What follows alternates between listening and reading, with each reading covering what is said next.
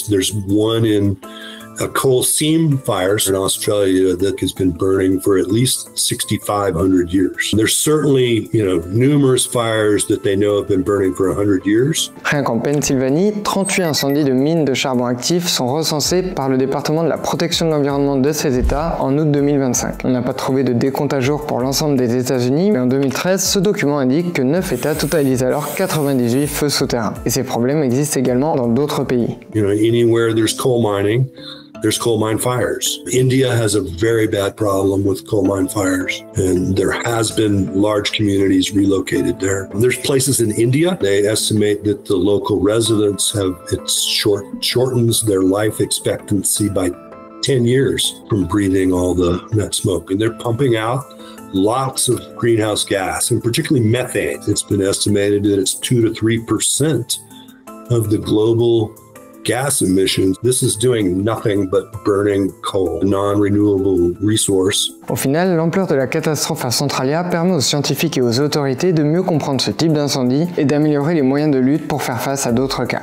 Partially, as a result of Centralia, the Act of 1977, they created the Office of Surface Mining, and within that, an abandoned mine land program that one of their responsibilities is to oversee the cleanup of these abandoned mine lands and coal mine fires. Still a huge shortfall when you look at the amount of money something like Centralia would cost. Are starting to see more monies being spent on some of these known problems. So starting to see some more work.